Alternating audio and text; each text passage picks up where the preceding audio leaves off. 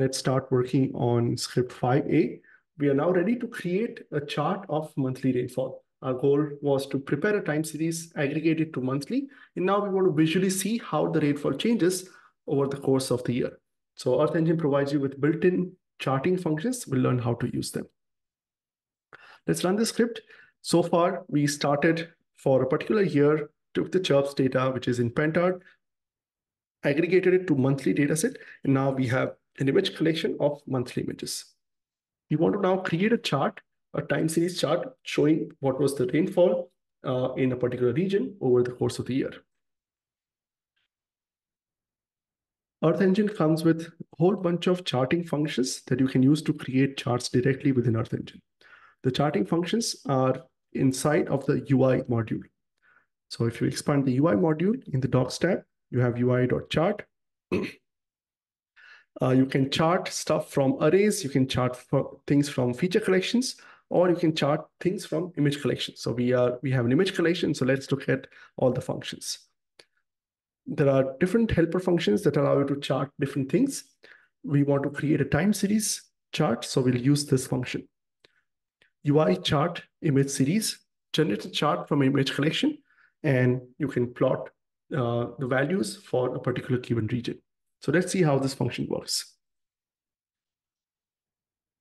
We'll create a variable called chart and run this function, UI.chart, control space to autocomplete, and we'll put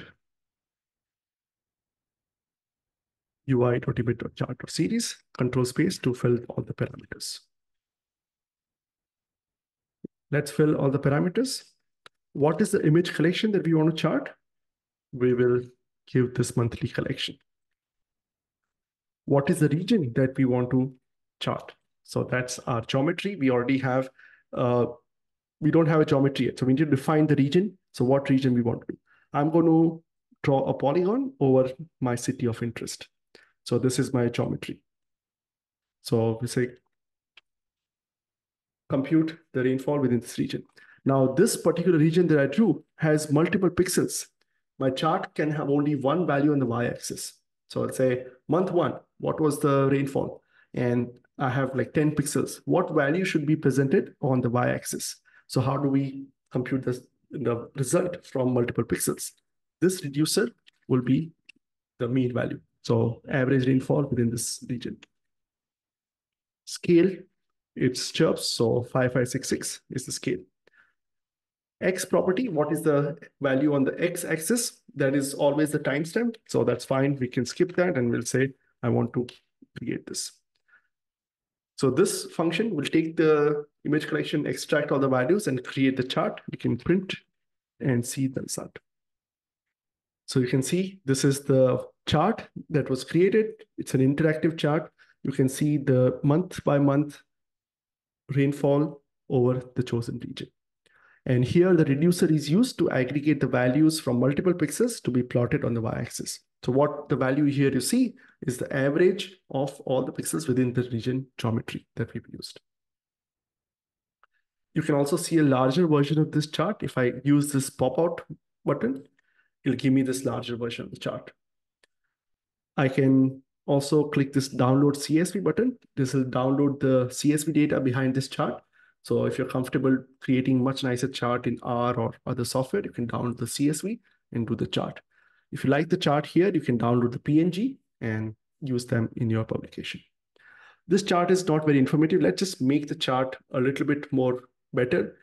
Here we can set a title and the labels of the different axes. Once you create a chart, there's a function called set options, which takes a dictionary of parameters that allow you to set different things.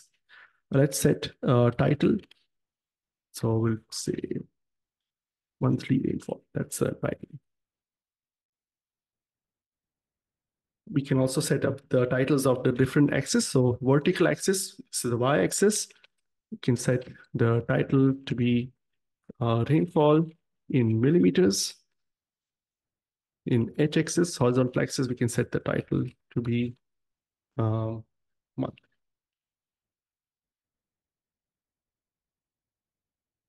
And you can see our chart looks much better now. Right? We have the axis labeled properly. And there are many, many configuration options available to us. So Google Charts is another product by Google that is purely meant for charting. It's used by many, many people on the web. So if you've seen any interactive chart on the web, likely it's been generated using this API. It's a free API that Google provides for charting. Earth Engine uses this API. So and again, there are a lot of options here. So if you say, I have a chart, I want to customize it, you come here and whatever chart you want to customize, you'll see all the options here for customizing. And all of the customization options are given here. So if you want to say, I want to change the color of this line, or I want to change the height of this, all of these options are available in Google Charts. So all the options that I'm putting here, they are the Google Chart options. Let's see some other options. I can display a dot for every data point. I'll also change the line width. You can see my chart looks nicer now. I can see each data point and I can see the chart of that.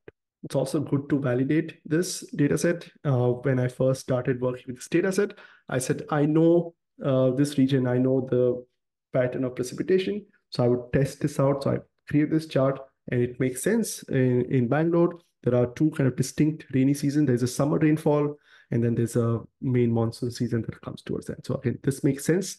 So again, I urge you to do the same when you're working with a new data set. Try to validate it with something that you know, and to make sure that your analysis, your code is not doing things that are expected. How do we change the name of this precipitation sum? Is that the question?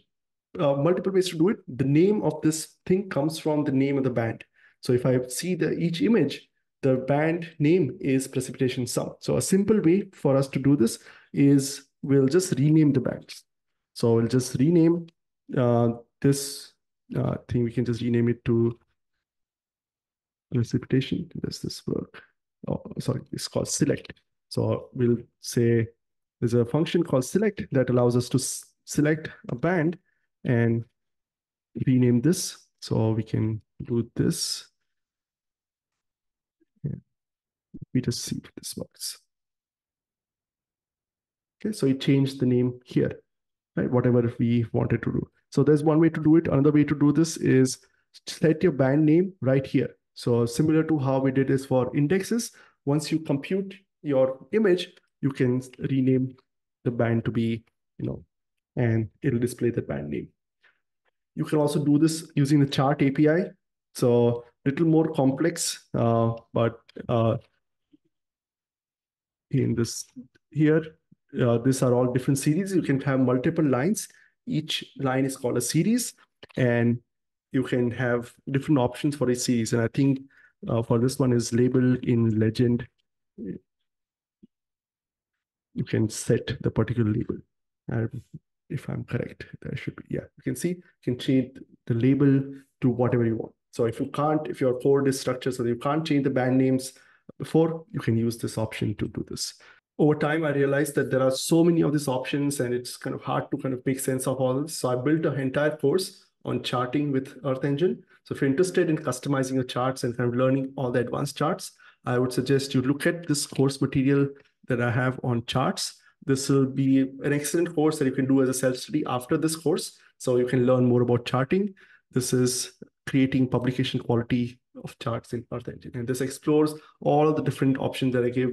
You have so many advanced options which you can create directly within Earth Engine. And you can try this out. Vigna, you can explain the exercise.